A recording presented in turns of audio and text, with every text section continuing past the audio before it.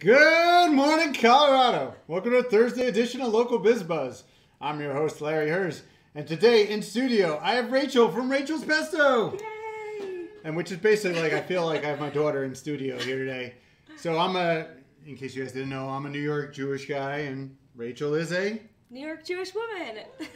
And it's like when we get together, and Jewish people, especially from New York, Yeah. It's like we haven't seen each other in years, yet we've never seen each other before. We just met. But like, we're old friends. I agree. I love it. Or really like my daughter, more like...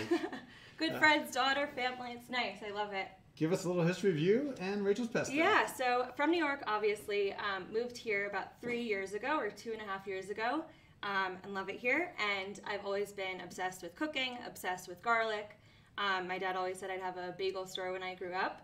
I've always just been obsessed with cooking. And then a few years ago, I took a culinary entrepreneurship class at the French Culinary Institute, which is now ICC.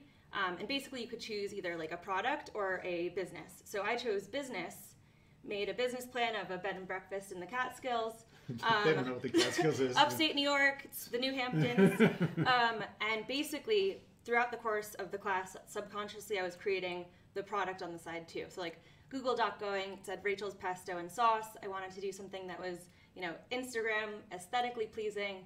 And so this was kind of like behind the scenes. Did you grow up eating pesto? Was like your dad would make it? Or? No, nobody really made pesto. I think like I've always liked it, but it was never anything like in my face. But garlic has been the one thing like throughout my life. People are like, Rachel, stop talking about garlic. And like before pesto, how would you eat garlic? Cooking it. I mean, I would never eat like raw garlic. Okay. But have you had pickled garlic? I'm actually making that tonight with my friend, which is weird timing. So. We had pickled garlic on the show last week, and I was scared that it would be that raw garlic, and it wasn't. It was sweet. It was amazing. Nice. Actually, I think that's why we're making it, by the way. Mountain Girl Pickles. Yeah. So then last year, so Rachel's Pesto and Sauce, the website or the Google Doc was just kind of there, sitting there. And then last year at my company, they do like every 2 weeks, talk about something that you're passionate about after work. People talked about like advertising and gambling, and I was like, this is pretty boring. So I thought, let me actually do like a pesto demo, bring it to work, have my coworkers and friends try it. And so what I did was like I used a few recipes online. I hadn't really made pesto seriously before, and then I made my own just based on taste, and I made my friends blind taste test their favorite, and mine won. Which kind of like kickstarted everything, and it just gave me the confidence to say like, wow, this is actually really delicious. So you still have your day job? I do still have my day job. Which is what, by the way? I am in software sales at a company called 5Tran. Yeah. So thank you, Greg, for letting me not work right now. Are you hoping to make a career out of this? We'll see. We'll see. I can't say too much, but what I want to do, my ultimate goal is to be in farmers markets in the summer and do it on the weekends. Okay. And then ultimate is like Whole Foods shelving. So. Okay. So I assume you started with a basic basil pesto. I did.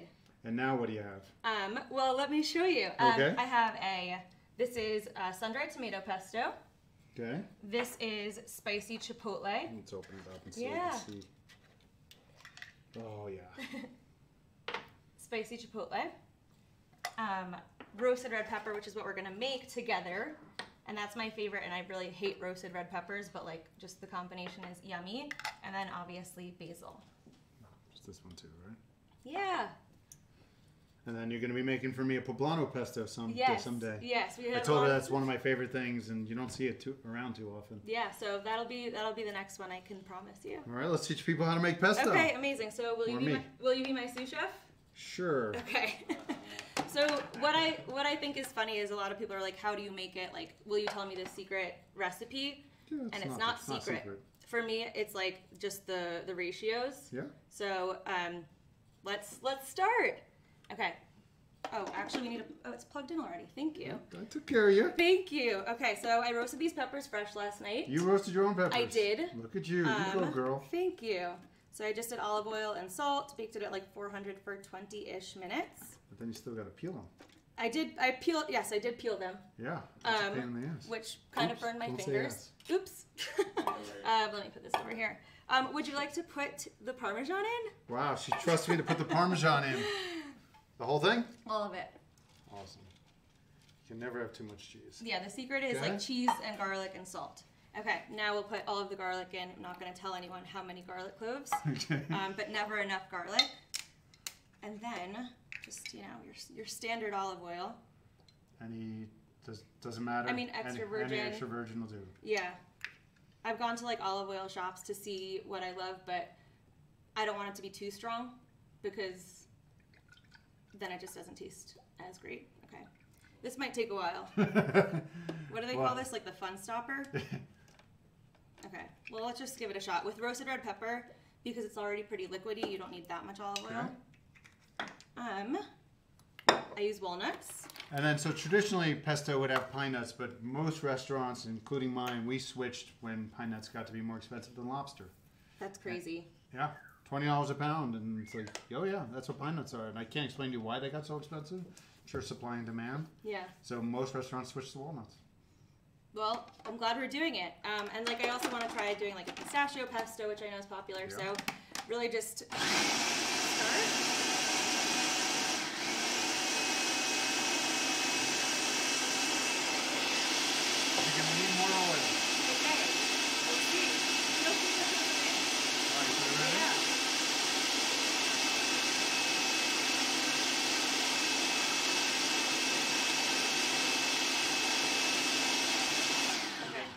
Yeah, I like to have my pesto thicker, by the way. Okay. I think like I've talked with like the Denver bone broth people. They're the nicest people in the world. We want to do a collaboration of like bone broth and putting in some pesto. So for that, we discussed like making the pesto super thin because no one wants like, you know, nuts in broth. But for me, I really enjoy when it's kind of thicker because I use it as a dip in pasta, like paninis. What do we need, a spoon? The green, yes, thank you. So now we can taste it. Okay, so I need a spoon to taste it? Yes, or you can dip a cracker in. It's a little thicker, but actually, can we give it like another like 10 seconds? Okay. Okay. Where can people get your pesto? You can. No, I can't hear you. You can DM her at Rachel's Pesto on Instagram. Yes, DM me on Instagram at Rachel's Pesto if you can see the sign.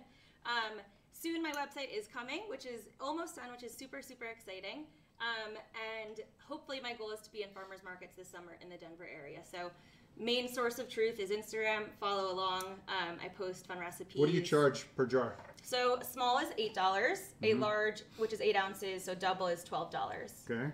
Well, so the $12 makes a lot more sense. Indeed it does. And you deliver? I do deliver. So Denver currently only. All of my friends and family are asking me to ship to New York. Shipping is expensive, so we're going to get there soon. Can I dump Yeah, in? please do.